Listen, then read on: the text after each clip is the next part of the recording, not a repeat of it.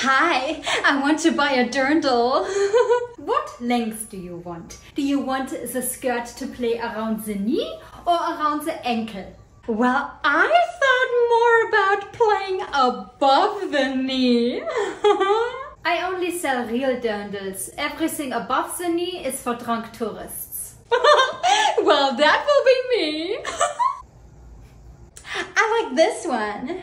This one is 700 euros. What? Why? It's a real dirndl. It's a traditional dress. I see the point of cheap dresses for drunk tourists. Yeah. Down the street and then make a right. You will find the right place. Thank you, honey. I know a tourist when I see one.